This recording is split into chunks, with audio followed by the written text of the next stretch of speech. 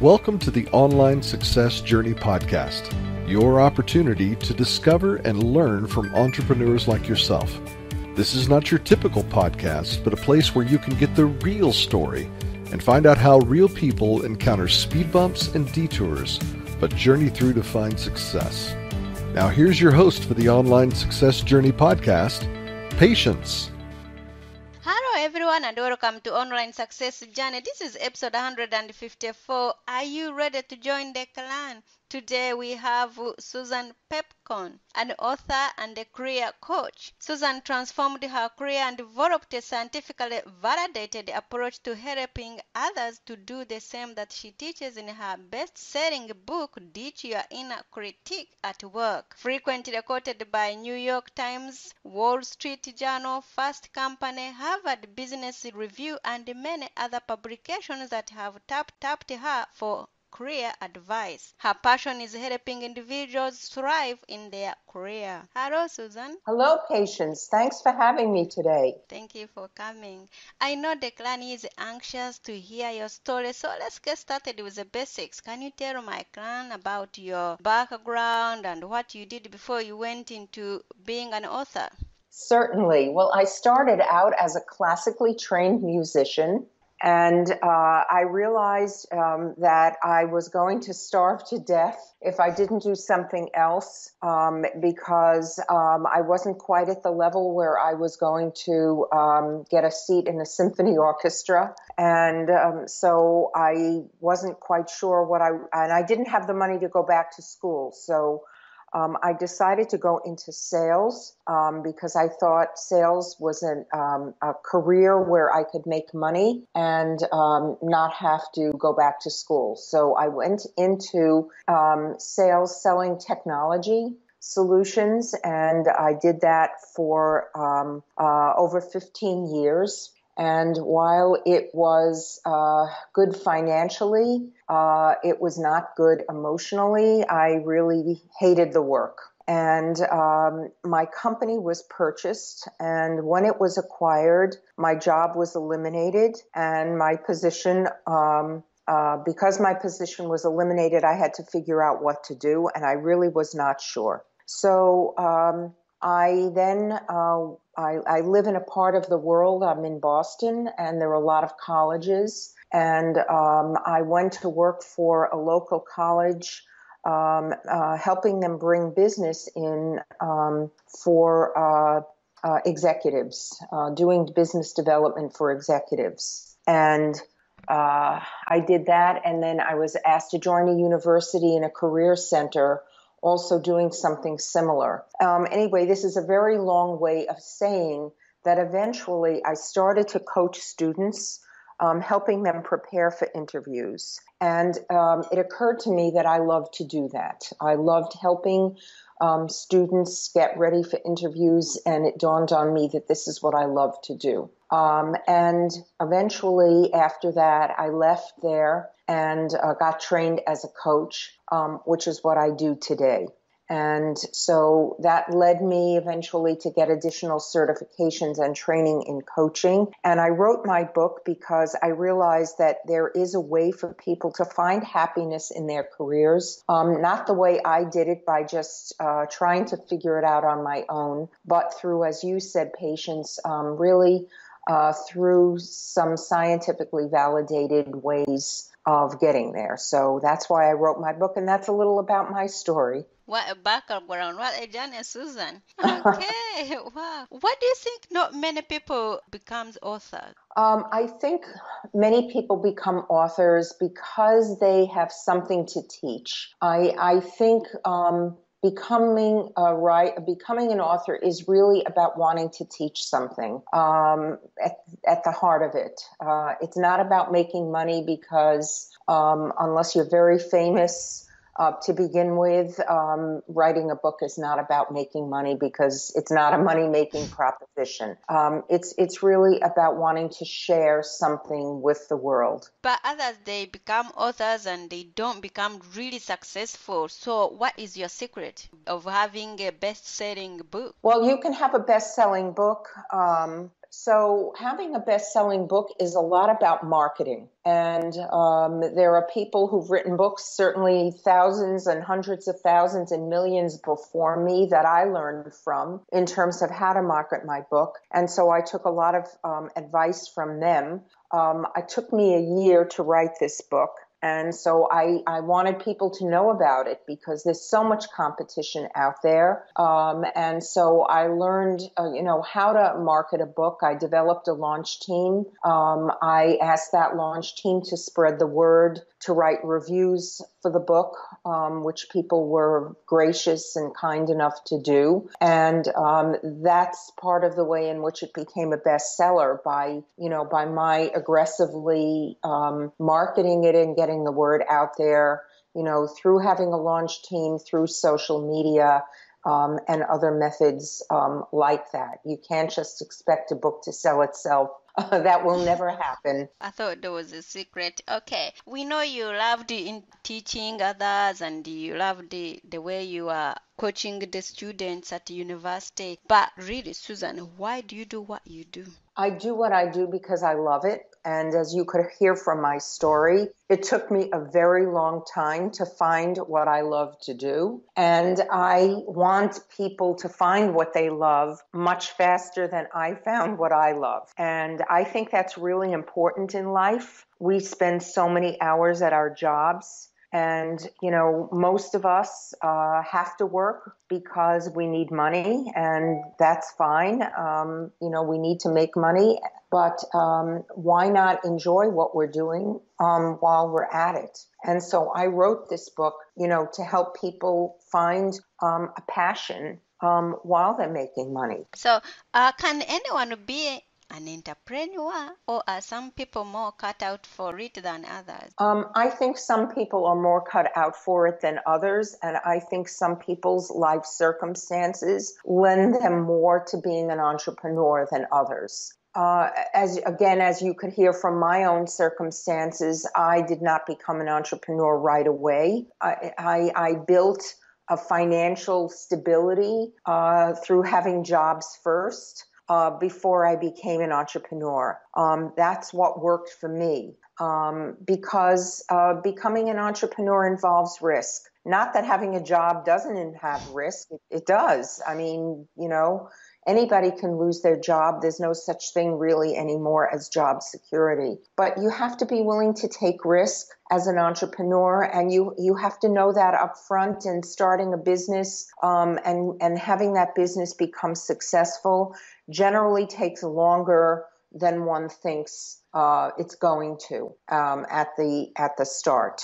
So that's important to know, and you have to know what your risk tolerance is. And if you're not willing to take a risk, that's okay. You might be better cut out to work for a company or an organization. You've been in business for a long time. What have you learned from business as a whole? Wow, that's a really good question. I think I've learned many things. I've learned about myself mostly, and I've learned about other people. What I've learned is what I like. I've learned about my interests, my passions, and my strengths, and I've really learned how businesses work.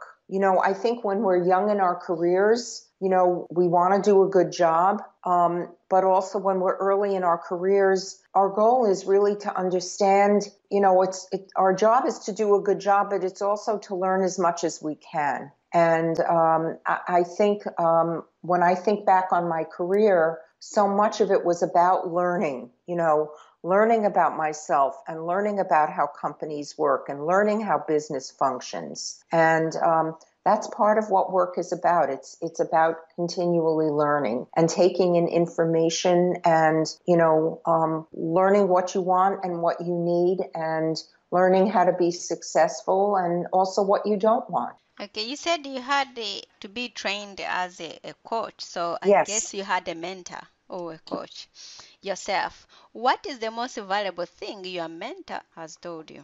I think the most valuable thing, I've had many mentors, and I also mentor women now.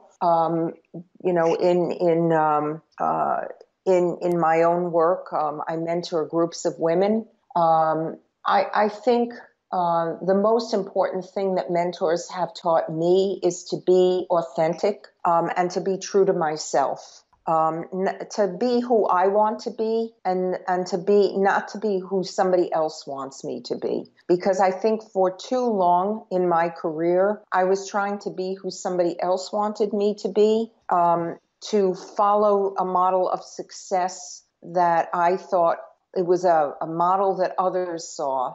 But it was not a model that made me happy. And then when I started to look at what I authentically wanted, which meant, giving up money and giving up certain things, then I became much happier because I really was willing to look at what I wanted and not what I thought others wanted for me. Let's talk about your book. First of Sure. all, how did you come up with your title, Ditch Your Inner Critique at Work? So the way I came up with the title is I work with people, most of whom are in their mid-careers, and they're very successful. But in spite of how successful they are, most of them are very hard on themselves. They're very self-critical. And I started to wonder why and what could be done about this. And I was like that too. And I realized that this is something that all of us face. That all of us have what I call the little gremlin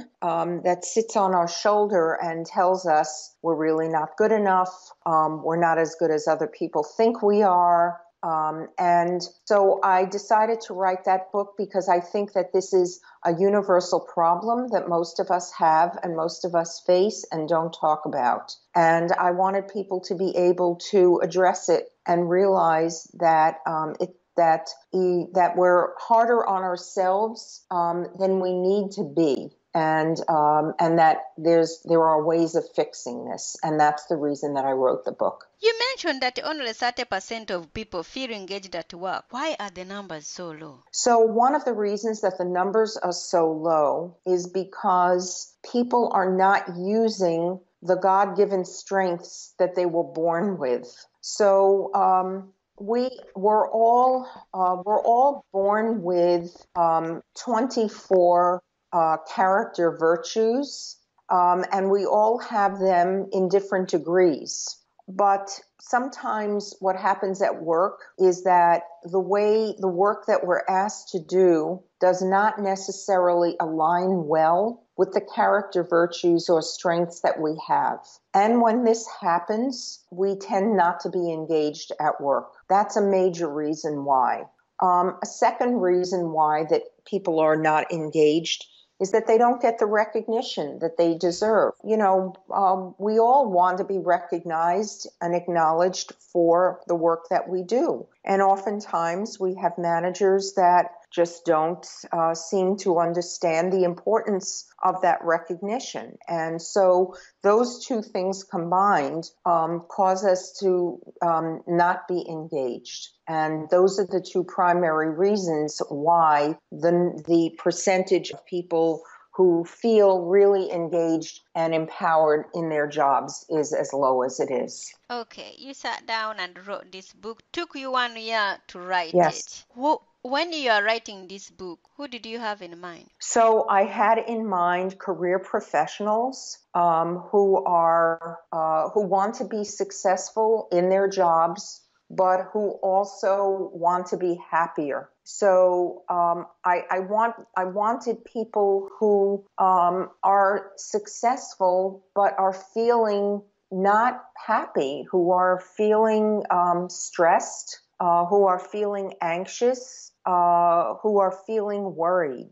Those are the people that I wrote this book for. We often see people who think they are successful, they have everything, but then you hear when you go to talk to their friends and they're like, no, they are not really happy, they are depressed, they are not really how it is. So how can we find the happiness? Because it seems to be a big thing. Right. So first we have to understand what happiness is and what it isn't. And one of the things about my book is it's based on research, and the research is done by social scientists, psychologists, And it's not research that the average person would know about. And so one of the things that scientists have found is that money and status do not bring us more happiness. So we need a certain amount of those things. I mean, we have to have a roof over our heads and, we have to have a nice place to live and food on the table, of course. But beyond a certain level, more of those things do not buy us more happiness because we just adapt to them. So if we get that next promotion or if we get the faster, shinier car, well, we'll be happier for a little while, but, then we just get used to having those things. But what does bring us greater happiness is when we feel that what we're doing has meaning. And so what I talk about in my book is what does bring us happiness. And I describe the difference and I tell stories about, what is happiness and what it isn't, so that people can look at themselves. And I have exercises in there as well, so that people can gauge where they are. Are they measuring the right things in their lives to see if they're happy or not? And based on that, they can determine if they're making the right choices or if they need to be looking at some other factors to start moving in the right direction to bring themselves greater happiness. How do we measure our happiness in our life? We measure it really in three ways. We measure it, one, if we feel that the work that we're doing is meaningful, and that doesn't require that we have important jobs to do that, because we could have jobs that are viewed, we'd be working in cafeterias and find meaning in the work that we do. So that's number one. And that's probably one of the major factors. If we find that we have meaningful relationships, if we find that the colleagues that we have, we can have trusted relationships with, that's another factor that brings us happiness. And as I mentioned before, the third factor is, are we using our strengths, those capabilities that we were born with, that we come to naturally? If we're using our strengths, though, that also brings us greater happiness. So those three factors together are likely to bring us much greater satisfaction in the work that we do. Let's talk about the people who want to make sure before they even start thinking about writing the book or thinking about going to look for the next job to make them happy or bring them more food on the table, but they want it to make sure it is perfect, but they want everything to be perfect before they even start. What do you say to those ones? So I would say, don't worry about having the book be perfect before you start. Just start writing. In my case, I had an outline, and I also had, I worked with someone who was my editor. So one of the things that I think is very helpful when you're going to do something as like writing a book, which is a long process, is have somebody who is going to hold you accountable, meaning they're going to check in with you to see how you're doing and read the book as you go along. And so the person that I worked with did this for me. We had an outline and we agreed to a schedule. And that was very important because she would read each chapter as I finished it, and that forced me to write it and not worry about whether it was perfect or not.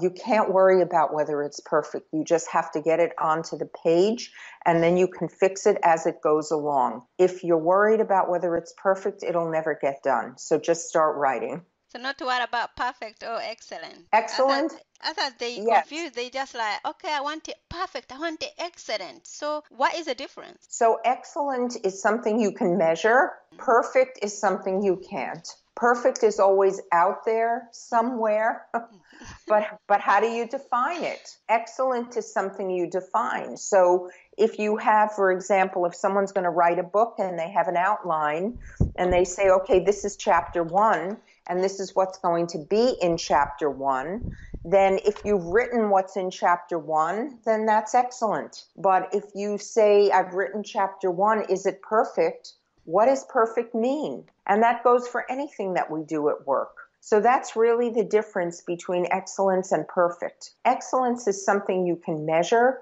Perfect is something you can't. Perfect is a trap because it keeps moving. It keeps moving out there and out there and out there, and you can never achieve it. In your book, you devoted a really entire chapter on failure. Now, Yes. Susan, we are trying to be successful, and now you really devoted a whole chapter on failure. So how are we going to be really successful? Well, failure is part of life, Patience, and that's why it's in there. And I think anybody that thinks they're going to be successful without failing is fooling themselves. You know, in the Boston area, I work in the center of the biotechnology field. So there are hundreds of companies here that are trying to discover new medicines every day. And in this field, people face failure every single day. And what people in this field will tell you is that without failure, they would not know how to succeed, because failure is part of the discovery process. And entrepreneurs will tell you the same thing. So failure is part of learning. And really, that's how it should be viewed. That's why there's a chapter on it. Some of the greatest entrepreneurs in the world, you know, Steve Jobs, who founded Apple, he was fired from a job. Some of the greatest entrepreneurs have failed, and failed many, many times over. So we have to stop looking at failure as the end of the road. It's really, failure gives us information that we need to move on. Okay, where can we find this book? This book is available on Amazon. It's available in a paperback, and it's also available in a Kindle version. How can we get in contact with you? So people can find me on my website, which is Positive Workplace Partners. I'm also on LinkedIn, Susan Peppercorn, Twitter at Susan Peppercorn, and also on Facebook at Positive Workplace. So people are more than happy to connect with me in any of those places. And also on my website, Positive Workplace Partners, I have 2 free ebooks. So anyone who goes to my website is more than happy to download my free ebooks. And I'd love for you to connect with me on any of those places. Thank you for sharing. So, clan, there will be more from Susan in a moment. If you are listening on one of the many podcast platforms rather than my website and you are encouraged by Susan's journey, go to onlinesuccessjourney.com for a bonus portion of the interview. The Online Success Journey is a wonderful membership community built for people searching for the path to success. We are one big clan and you can be part of this community for free. Once you have joined the clan, click on part 2 of Susan's journey or over 100 other journeys that are available and learn how you can find the right path for your own online success. That's a wrap, clan. Remember, success is a journey. Patience and Susan. This is not the end of the journey. We hope you've enjoyed listening to part 1 and want to be sure you know there is a second part to this and every journey podcast at onlinesuccessjourney.com, filled with even more success tips, uplifting stories, and even a bit of fun. There are dozens of episodes only available to the members of the Online Success Journey clan. Check out the website and click on Join the Clan for more information. Patience would like to thank you for listening to this podcast, and she has a free audio gift for you at her website. Go to onlinesuccessjourney.com for instant access to this gift. Of course, you know that listening to the journeys of others helps each of us chart our own path. So make sure you're subscribed to be notified as each new interview is posted. There are so many ways to stay connected to the Online Success Journey and to listen in. And if you're enjoying the podcast, we appreciate your help in telling others. One of the best ways to share the benefit you get is to rate and review it at Stitcher and other sites by clicking the stars or completing the ratings form, by clicking thumbs up and leaving a comment on YouTube, or liking and sharing the podcast on social media. To review the podcast within iTunes, simply open iTunes to the podcast, click on Ratings and Reviews, then write a review. On behalf of Patience, and until next time, thanks once more for listening. It is our hope that this podcast will guide you on your own online success journey.